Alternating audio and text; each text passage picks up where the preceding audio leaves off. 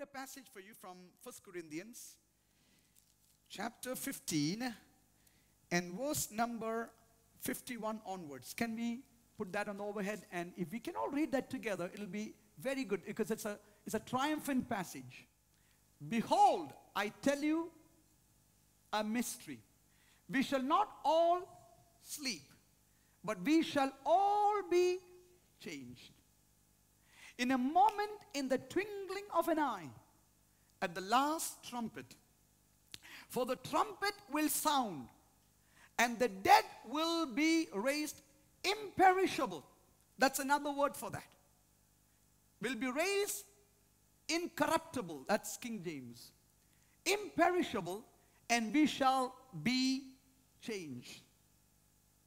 For this perishable body must put on the imperishable, and this mortal body must put on immortality.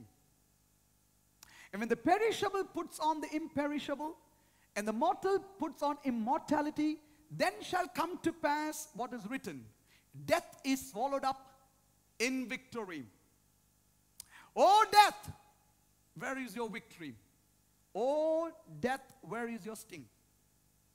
The sting of death is sin, and the power of sin is the law. But thanks be to God, who gives us the victory through our Lord Jesus Christ. And the church say, amen. Thanks be to our God. Now I want to bring something very significant. Before that, let me give you an eternal principle, or a solid foundational Christian principle. How many of you know, when you read the Bible, especially New Testament principles of salvation, there's a concept which in theological circle is called, we are there but not yet. Meaning, there are things in our life that we already start experiencing, but the fullness of which we will experience when we see Christ. The Bible says we are already saved. But how many of you know we shall be saved? The Bible says, we are seated with Christ in the heavenly places already. But how many of you know the fullness will come when the Lord shall raise our bodies and we shall sit with Him in heaven? In true sense, physically, we shall experience the reality of it. How many of you know the Bible said, Jesus said to the disciples, to the people that were listening to Him, He said, if you believe me, you have already passed on from death into eternal life. So we all are waiting for eternal life, but Jesus said, if you believe me, you already are living in eternal life. Let me tell you right now, the truth that's going to be a reality in the future is made available to us by the Holy Spirit of God. So let me tell you something, we can already live in the power and in the might of those truths, even while we are on this planet. Are you with me? So let me tell you, even this truth that one day, I know people say, in this world we will just die and become like, That's true, our bodies are not going to live forever. But I believe there is a principle, there's a spirit of life that's already working in us. Not after we reach heaven. For the Bible says God has already given us the heavenly nature. Not when you go to heaven, we right now possess the heavenly nature. Can somebody believe that life and abundant life is working in you right now? Not when you go to heaven. It's already your possession when you believe in Christ. Can I get an amen in this house? So keep that at the back of your mind as I proceed. Now, when the Lord told me, no corruption, meaning, what is there will start to increase. Corruption is the opposite of increase. In corruption, when it gets disintegrated, what was big will start to become smaller, smaller, smaller. If a body, however big the man might be, after death, if you look at the body after a few days, it'll start to shrink, shrink, shrink, and then it becomes just bare bones. Because disintegration is a principle. What you have will only become smaller and slower and slower. But let me tell you, God has put in us not a spirit of disintegration. He has put in us the Spirit of glory. And the Bible calls it ever-increasing glory. So let me make this very clear. As God's people, what God has put inside of us, it's not disintegrating, it's only increasing from glory to glory, from power to power, from strength to strength in the name of Jesus. Can I hear somebody who believes the Holy Spirit inside of you is a spirit of increase, is a spirit of glory, is a spirit of multiplication, is a spirit that takes you from strength to strength? If you believe that, shout a hallelujah. But I want to bring three particular truths over here as to how you can walk in it. Truth number one. Please listen, this is foundational. It's going to bless your heart. Truth number one. From the book of Romans, chapter 1, and verse number 20 onwards. Romans 1:20 onwards. Please listen carefully. For his invisible attributes, namely his eternal power and divine nature, have been clearly perceived. Please read. Since the creation of the world, in the things that have been made, so they are without excuse. But what happened to the world? Next verse. For although they knew God, they did not honor him as God or give thanks to him. But they became futile in their thinking, and their foolish hearts were darkened. Next verse. What did they do wrong? Claiming to be wise, they became fools. How many of you remember the word that was coined was the age of enlightenment, where they dismissed God out of everything? Actually, the age of enlightenment was the age of foolishness. Come on.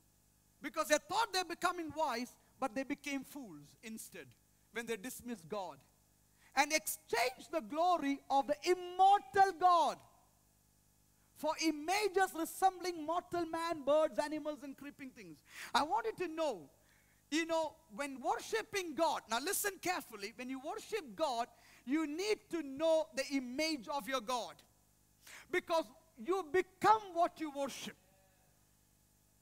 And when people were having problems, religious circles in India, I remember saying to many people, how can you blame these people? They act as the God they worship.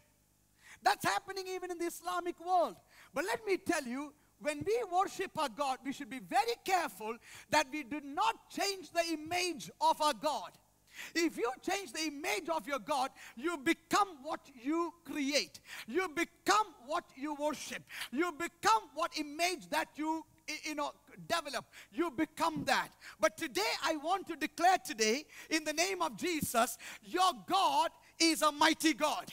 Your God is an awesome God. So when you worship God, you have to keep that image of your God untouched and unadulterated. Because if you change the image, that'll affect your life. Let me tell you, many churches in the city, and many people that go to church, they go and worship a God that they have created. A small letter G God. Let me tell you, that's not my God. They create a God that pleases them. They create a God that suits them. But I want to make a declaration over here. My God of the Bible is still the same. He's a God of might and wonder. He's a God of power and glory. He's a God of righteousness. He's a God of holiness. And we don't invent our God. He is God who cannot change. Did you get that? So this is the key that we need to understand. So the Bible says they changed the image of the incorruptible God into a corruptible image. The word incorruptible in the Greek, listen carefully, it means which will not shrivel, wither, which will not spoil, which will not deprave, which will not become decay or change. That's the word incorruptible. Let me make this very clear. When you come to your God, make this very clear. Your God does not change. Now, is anybody in this place who can believe today the God of the Bible does not suffer decay? No, you didn't hear that. I said the God of the Bible is not a God of decay. He's a God who cannot change, who cannot decrease, who cannot disintegrate, who cannot shrivel, who cannot wither. He's the same yesterday, today, and forever. Now, if you believe that, can you give a Lord a shout of praise in the house of the Lord? A God So the Bible says He's a God that cannot change. He cannot suffer decay. Now, the Bible says in 1 Corinthians 15:49. Please read that. 1 Corinthians 15:49. Something is going to happen today.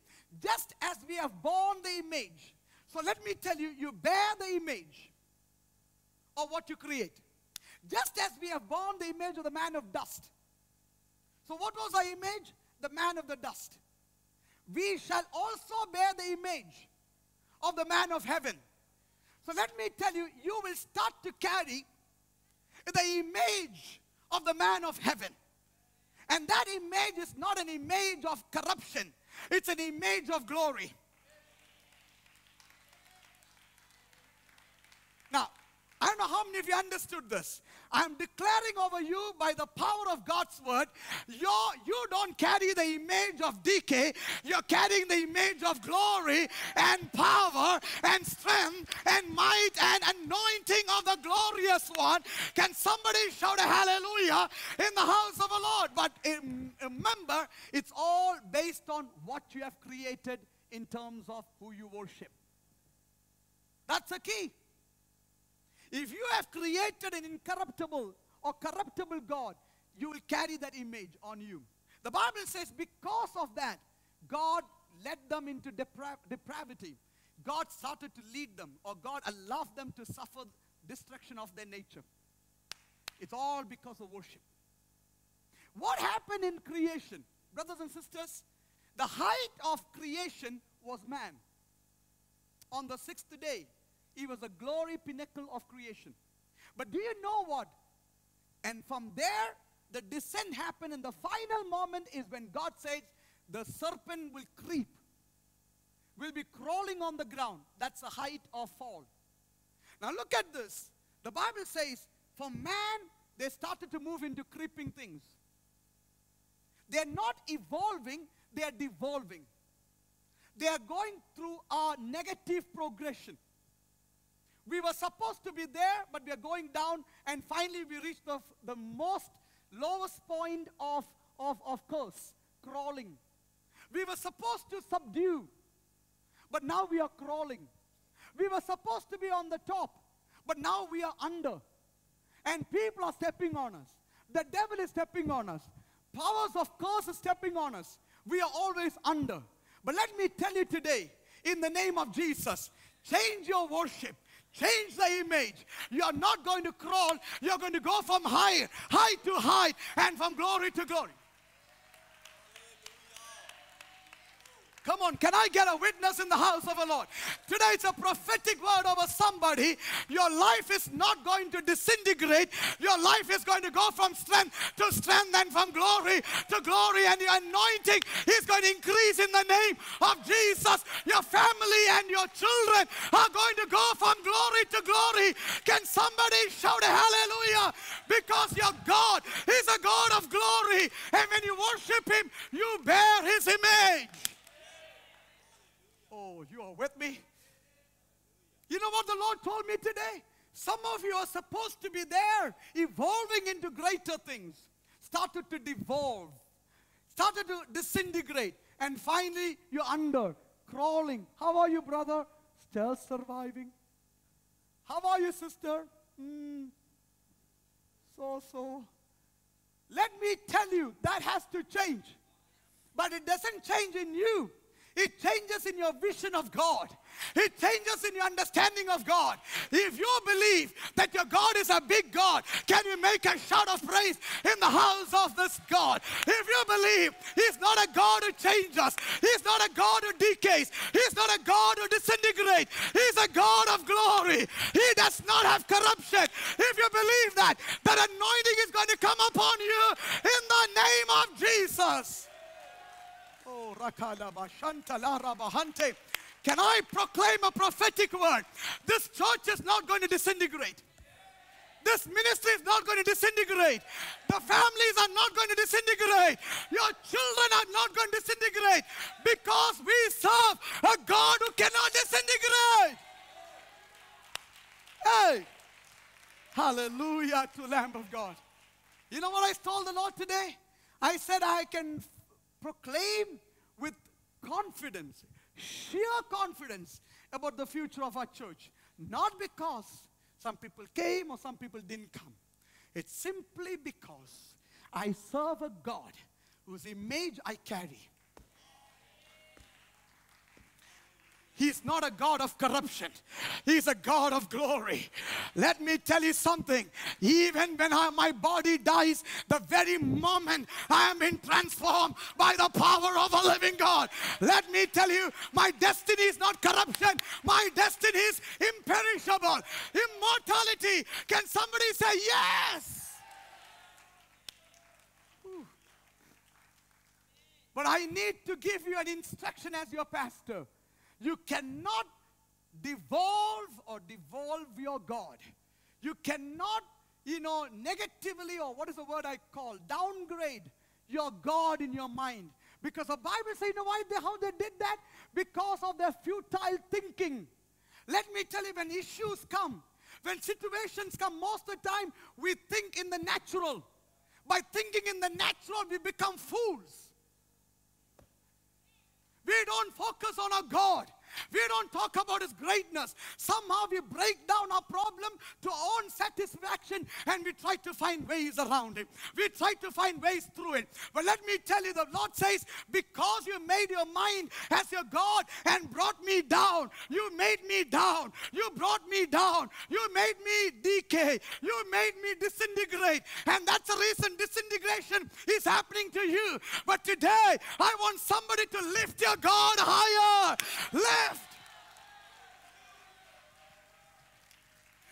Come on, if you believe your God is above your situation, God is above your problem, can you make a joyful sound in the house of the Lord?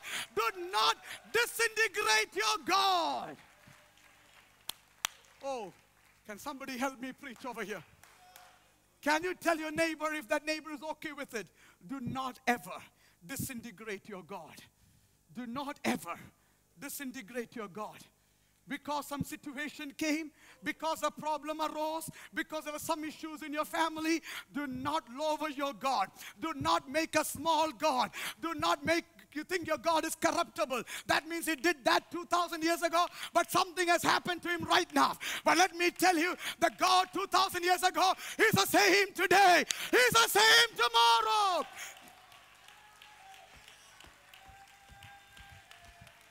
Can I get somebody who can declare the faith in an unchanging God? Lift up your voice and shout a hallelujah in the house.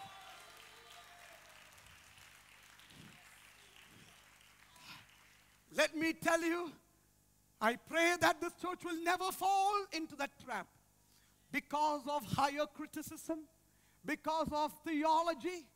We have somehow created a kind of a little space for this little God. When preachers stand on the platform and say, God did this in the first century, but He has somehow changed, I feel sorry for them. My God does not suffer corruption. The God of Elijah is the same today. The God of Abraham, Isaac, and Jacob is still the same today. The God who raised Jesus from the dead is still the same today. Do you serve an uncorruptible, imperishable God? Lift up your voice and give the Lord our praise. Oh, this is a prophetic moment. You know what they did? The word exchange means they took God out. They took God out and put something in it instead of it, using their mind, using their imagination, using their thought process, using the flesh. And because of that, from God to man to bird to animal to crawling, look how they disintegrated God. From God to man to birds to animals and creeping things. Now God is a tiny creeping thing in their minds. And God said, what image you make, you'll bear that image. But tonight, I'm releasing an image of God.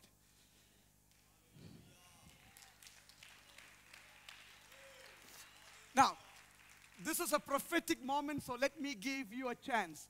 We are declaring this over unseen city of Edmonton and over our land. We don't have a God who has suffered changes over the years. He has not disintegrated. He's still the same. If you worship such a God, if that's the image of your God, you are going to carry that image in your spirit. Come on. So can you make a prophetic noise in the house of the Lord? You can do better. You can do better. If you believe your God has not changed and will not change, make a noise of joy in the house of the Lord, the God. Hey. Is there anybody who's not understanding what I'm trying to say? The God that you serve, He's not a puny, tiny God. He's a God above every God. He's a King of kings and Lord of lords. He's a God that cannot change. Can you say yes? Woo. Woo. I feel like preaching. I feel like preaching. You know, when I bear that image of that God, I declare over my body. I declare over my life. I declare over my spirit. I'm not disintegrating. As my God is, I'm going from glory to glory and power to power. Can somebody shout a hallelujah in the house of the Lord?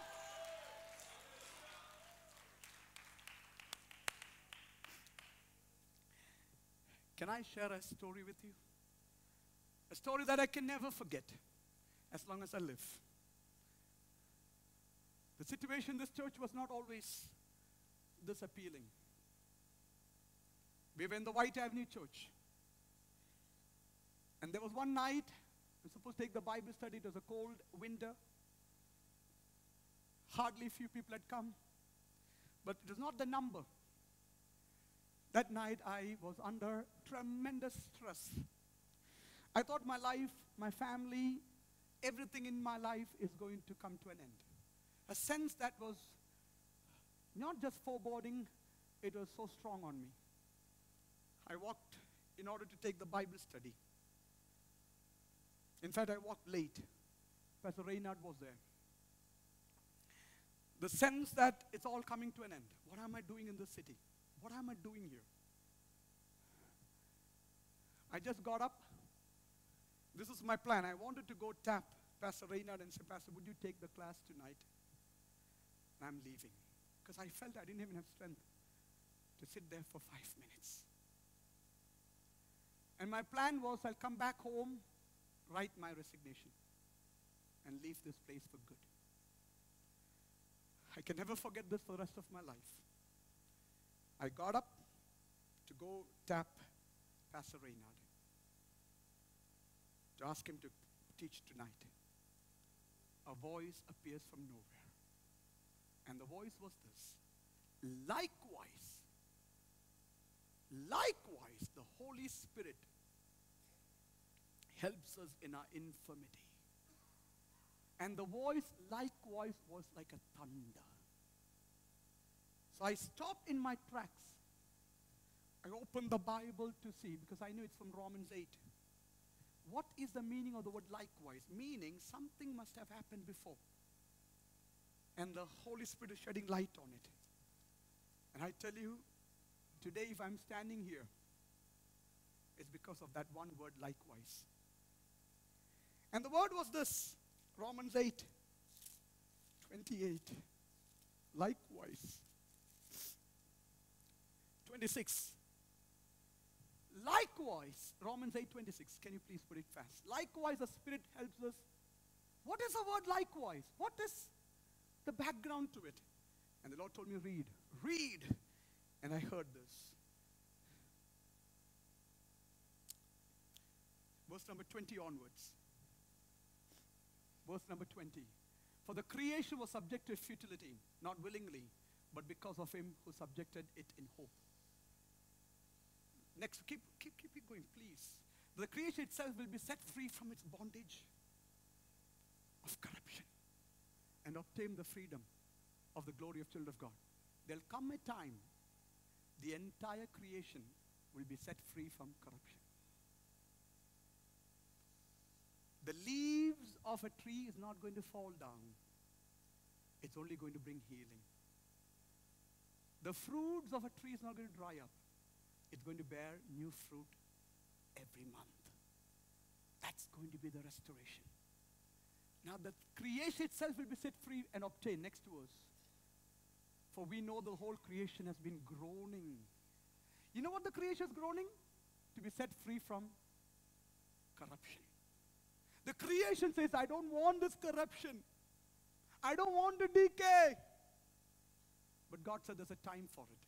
First, I will transform the children that are saved, that are mine. Till then, you have to wait. Let me make this very. I'm not against taking care of our environment and planet. Please take care of it. But make no mistake. Nobody can rectify this planet until the redemption of the children of God takes place. First, you will be redeemed. You will overcome corruption. And then the creation will follow. Come on. Because the creation was subjected to humanity. God said to Adam and Eve, rule over everything. That day is coming. But in the meantime, the creation is crying, deliver us. Deliver me from corruption. For we know that the whole creation has been groaning together in the pains of childbirth until now. And not only the creation, but we ourselves, who have the first fruit of Spirit, grow inwardly as we wait. Every time we look at things changing and decaying, we cry, we don't want to. As sons, the redemption of our bodies. That's the redemption of our bodies, by the way. For in this hope we were saved. Now hope that is seen is not hope. For who hopes for what he sees? And then, verse number 26. Likewise, the Holy Spirit helps in our weakness. For we do not know what to pray, but the Spirit himself intercedes for us with groaning. You know what the Lord told me? Just like the creation is groaning to be delivered from corruption, the Spirit is groaning inside you. You know what the Spirit is saying? Lord, let Anison be delivered from corruption. That moment something happened. I felt like 1,000 volts of energy just hit me. I became transformed as a new person. From a runaway mouse to something like a lion. I walked to the friend and I said, I've got a word from God. And in that little meeting in the basement of White Avenue, or in my own house, I made a statement. I said, this church is going from glory to glory. We are not going to have what we have today disintegrate. We are going to have it increase. Every ministry is going to increase. Everything in my life is not going to become once in a time the man was used by God, but then everything fell down. Everything fell apart. That will never be spoken about me. Let me tell you, even after I die, the ministry is going to increase in the name of Jesus. Can somebody give a Lord a praise? And this was a time that we had the biggest attack on our church in Dubai. And I wanted to know, 1 or 2 churches we had, and Pastor Elias gets arrested. And Pastor Elias later told me some of the people left. Even core elders left when the pastor got arrested. Our tithe came down to 15% of what it used to be. And everything screamed, because that's a kind of in a nerve center for Tammy. Everything is going down. And that day the Lord told me, it will not. It will only go from strength. Not because of you. The Spirit of God is going to prevent decay. And today, let me tell you, from 1 or 2 churches at that time, we are now this week celebrating 23 churches in that place. Over 4,000 believers. Let me make this very clear. As long as the Holy Spirit is inside of you, you are not subjected to the spirit of corruption. You are subjected to glory, to glory, to glory. Come on. Can I see somebody who's got the... Now, hey, is anybody who's got the Holy Spirit inside of you, and you know the Holy Spirit is going to take you from strength to strength, from glory to glory? Can you make a sound of joy in the house? Hey, you can do better, because an anointing is now coming upon you to set you free from every corruption, from every decay. Your family is not going under. It's going from glory to glory. Hey. Come on, somebody receive it. Somebody receive it. Now I'm going to give you maybe a few seconds. I'm going to give you this moment. If you believe the Holy Spirit inside of you is preventing corruption. Yes, there will come a time your body will not be corrupted. But right now, everything else, everything from God in you cannot be corrupted. That means it cannot disintegrate. The Holy Spirit is crying. And how many of you know when the Holy Spirit groans for somebody, Father will hear it. There will be answer. If you believe that everything that God has given you is going to only become more glorious, I want you to start doing an action of faith. This is not because of the economy. This is not because of the circumstances. It's because of the Holy Spirit. If you believe that, can you make some joyful gesture in the house? Come on. Can you do something better? Can you do something better? If you know the Holy Spirit will prevent corruption, can you make a faith declaration? Everything that you have today is going to increase.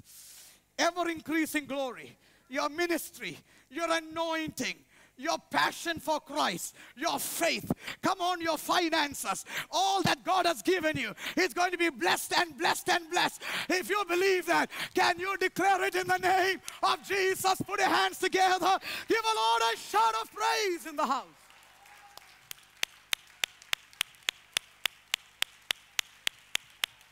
Hey, hallelujah. I want you to lift up your hand right now and let me make a prayer over you. The Holy Spirit is praying for you right now, saying, Father, let corruption be stopped. Let it be from glory. We talk about the glory that Moses saw. But I'm here to say, in the light of what God has given you, that glory is nothing. Oh, don't you look at me like that. I said the glory that Moses saw was nothing in the light of the glory that God has given you. Because the glory that Moses saw, however big and mighty it was a fading glory. But the glory that we have through the Holy Spirit is an ever-increasing glory. Come on, if you are a person who's going to walk in ever-increasing glory, make some steps, take some steps, make some declaration, ever-increasing glory. Put your hands together. Give the Lord a praise in the house of the Lord. Your glory will not be a disintegrating glory. It shall be an ever-increasing. Hey, if you're standing, remain standing. Let me read one more passage for you. 2 Peter 1, I think verse number 2, 3 and 4. 2 Peter 1, 3 and 4. 2 Peter 1, 3 and 4. His divine power has granted us all things that pertain to life and godliness through the knowledge of Him who has called us to His own glory and excellence. God has called you to glory. Somebody says called you to glory. Not to disintegrate. Glory. Hey, church, can you do me a favor? Can you lift your hand towards me and say, Father, Pastor, your call is glory and excellence. By which He has granted to us His precious and great promises. So through them you may become partakers of divine nature. You can start walking in the divine nature, having escaped corruption. When you have some promise from God,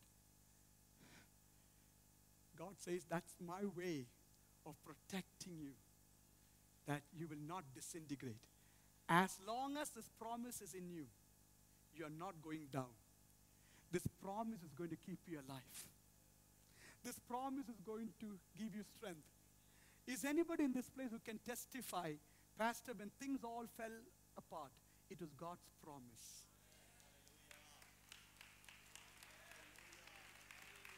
Come on, if you are a witness to that, can you give a lot of praise in the house? I had nothing going in the natural, but God's promise. God's promise is what, you know what? In the worst time of my life, it was only His promise that kept me going. Even today. I have nothing else but His promises. And if you hold on to a promise, you will get delivered from this disintegration. And there's also a passage which says in 1 Peter 1:23. 1 Peter 1:23. Look at this.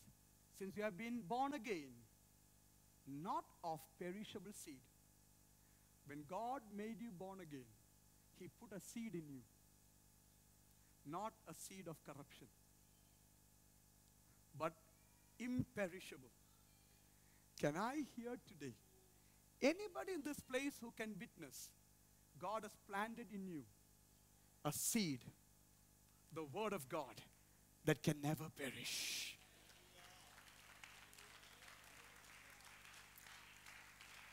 Church, since it's a moment that's going to touch the future of our church, can I ask you, anybody can testify in this place, Pastor, when I born again, when I got Jesus in my life, He put inside of me. And that's the reason even when I go through worst situation in my life, I wake up with hope. Anybody knows what I'm saying? Because there's a seed inside of you which will never be corrupted. If you believe that's a seed of the Word of God, make a thunderous praise. Come on. Anybody who's got that seed inside of you, as long as the seed is inside of you, the seed is going to keep on giving you life. Life, life, life. Anybody knows what I'm saying? Life. Can you give high five to somebody and say, I have life? Come on, give a high five. I have life because of the seed that cannot be perished. There's a seed inside of me that cannot be corrupted. Come on, hallelujah. Believe it, believe it, believe it, believe it. It's the Holy Spirit that's protecting you. It's God's nature that's protecting you. Right now, it's the Word of God that's holding you together. Hallelujah to the Lamb of God. Hey. I know many of you can witness to that. When you thought it's all over, the seed will start coming out. A word from God. Because that's the seed He planted in you. The Word of God is always alive, always producing life, always, it can never. Let me tell you, no powers of darkness can kill the seed. Tonight, that seed is inside of you. If you believe that, you are going from glory to glory, from strength to strength. It's the Word of God, it's the Word of God, it's the Word of God. I don't want to give a mass kind of a historic moment here, but I want to pick people out. Anybody knows here that it is a seed of God's Word that kept you alive, that kept your family alive, that kept your hope alive? If you think that's your testimony, can you give God a thank you for the seed that He planted?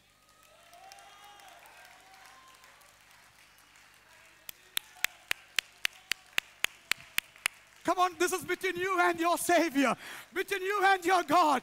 He planted a seed inside of you, imperishable. Hey, come on. Woo! Woo! Hallelujah!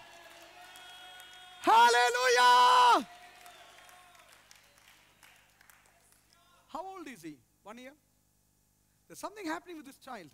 1 year old. Anytime there's a very powerful word, the little 1 year old will start walking friend. Right now he's walking and he gives the best clapping. Come on, because seed is planted. Hey, look at him. Look, he knows the power of the seed. Can somebody who knows the power of the seed make a joyful sound in the house of the Lord?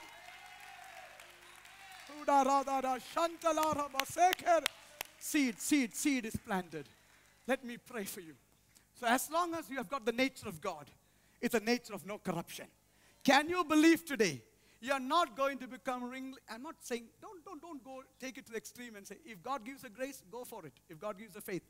But I'm not just talking about, wrinkles in your bodies. I'm talking about everything that God has planted in you. It will remain. Even your health will be protected. When the time comes for God to call you back home, He will call you, but then you're not dying. You're already in eternal life. But how many of you want to say, I don't want to be living a life that is disintegrating every day. I want to live a life where it will show the nature of my God from glory to glory. Can somebody say yes tonight in the name of Jesus? Number 2, do you believe in the Holy Spirit? Do you believe the Holy Spirit is the one who's protecting your life, protecting your sanity? The Lord is telling somebody, even your sanity is protected because of the Holy Spirit. If you believe that, shout a hallelujah. He's protecting it. Number 3, do you believe the imperishable word of God is in you? As long as His word is inside of you, you can go to the worst situation in your life, but it will spring out tomorrow. You'll come out bubbling. Because the seed is always a seed that will never disintegrate. Come on, it's moving in your body. If you believe that, I want you to, just for the next 5 seconds, do something outside the box to express your faith that the seed inside of you is a seed of glory and that can never do whatever you want to.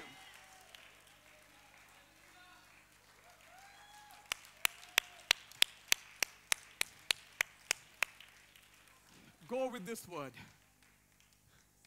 In England, I had an encounter, and I started crying. He gave me this word. But the next growth of the church. You know what the enemy tells me sometimes? You can have all this growth and, come on. It's not easy to sustain it. And I declare here, every growth from God will be protected. I believe my God. And He gave me a promise in England. It was an encounter that I had in a sleep. And this is a word He gave me. And that's the reason I preach this today. Acts 13, 33 and 34. We'll just read and go back or go for the missions. This He has fulfilled as their children. By raising Jesus, as also it is written in the 2nd Psalm, you are my son. Today I have begotten you. As for the fact that He raised Him from the dead, no more to return to corruption. I heard a thunder in my spirit. No more you will return to corruption. No more. Your family will return to corruption. No more. Your life is going to return to corruption. Can somebody say amen to God's word? No more. It came as a thunder. It came in a dream. No more. Because He has said this way. I will give you the holy, and the original language is sure mercies, hesed of David. As long as you've got God's faithfulness, loving kindness over you, you will not return to corruption. So can I declare this? This church will not return to corruption. Our ministry will not return to corruption. Every promise of God will not return to corruption. If you can believe this, I'm going to declare this by faith over you. In the name of God the Father, Son, and the Holy Spirit, you will not return to corruption. If you believe that, make a joyful sound, receive the word, and go.